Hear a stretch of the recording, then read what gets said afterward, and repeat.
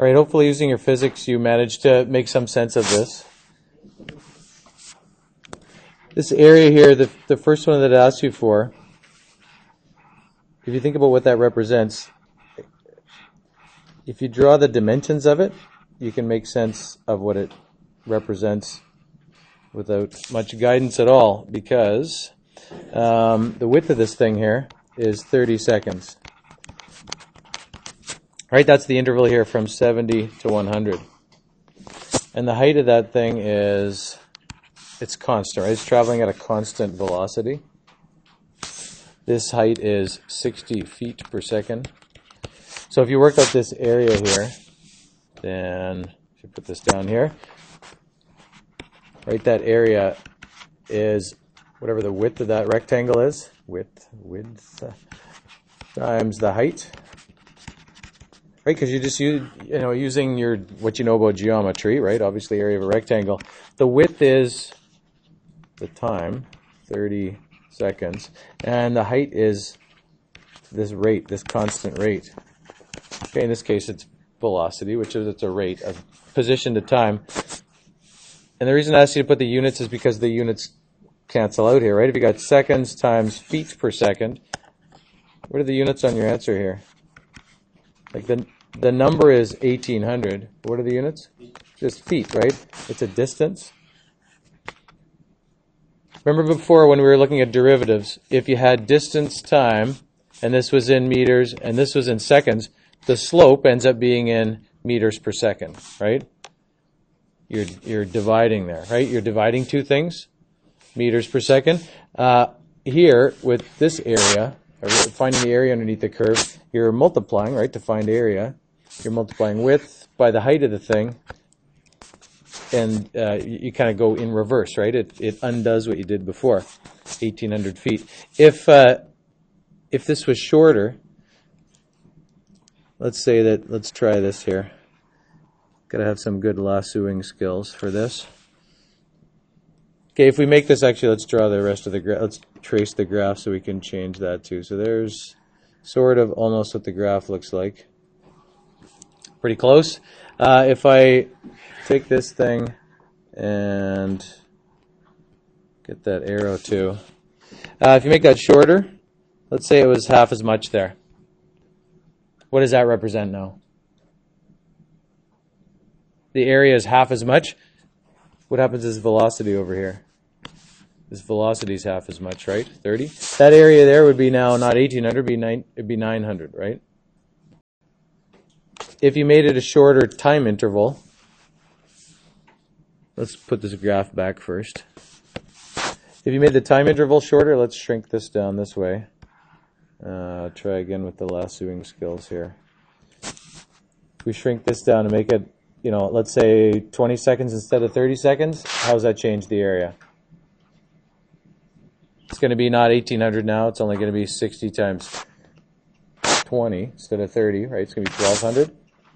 Either dimension you change there, the area is different. But it's important to understand that it represents the net change in whatever this is.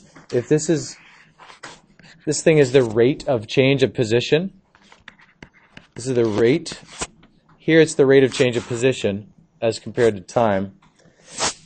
We're going to extend that. We're starting with this situation involving velocity because you're familiar with it, but this could be the rate of anything and you'd get the same situation here, right? If this was not feet per second, but let's say you're cleaning something up, I don't know, you're cleaning up some spilled water on the floor or something like that, and this is in gallons per minute or something like that you're cleaning it up. And this was in minutes. The units would cancel just the same way, right? If you have the rate of something and you have a graph of that compared to whatever this unit is, they're always going to cancel, right? What you get is you get the net change in this. Okay, so if you had gallons per minute and you had a graph of that compared to minutes, like this thing would represent you're starting off not cleaning it up at all, and then you get up to some constant rate that you're sucking up this water or however you're cleaning it up, right? And the farther along this goes, the more water you're cleaning up, right? If this area keeps getting bigger, that area just represents more and more water that you've cleaned up, right? So whatever it is, whatever this is the rate of, the area represents the net change in that quantity. Even if the area is not a nice geometric figure to work with, like this one, right? I'm thinking in physics you haven't worked with sort of oddball shaped areas like this. But doesn't it make sense that that area still represents the net change?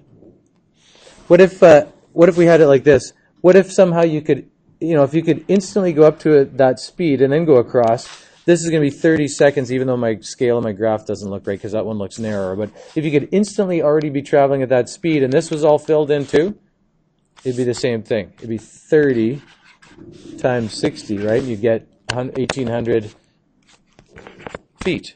If this was really, you don't start till the end and then you ramp up to there at the end of the 30 seconds, will that represent any kind of a change there if this is the only area down here?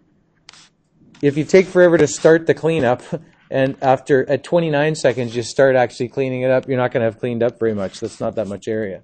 The area represents the net change in whatever that quantity is. So even though it's an odd shape, it still represents that. How can you possibly estimate that? I don't know. Any ideas?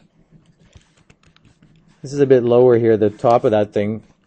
You could sort of, maybe draw a triangle here and say it's approximately this. Well, I didn't draw it that well. It doesn't really look like a triangle, but certainly it's more than that. Do you think?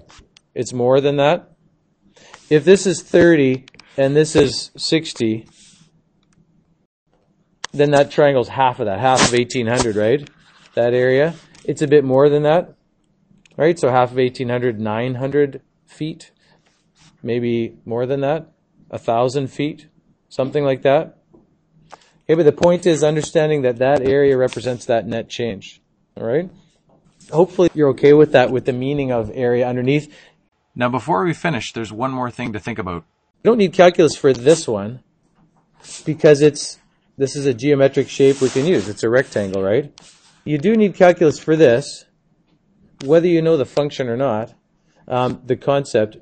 Calculus deals with variable quantities like this, right? This is a curve. It's not a static, it's not a constant velocity, it's not a straight line. That's where you need calculus, right? What you move on to now is doing some approximations, figuring out how to find areas under curve.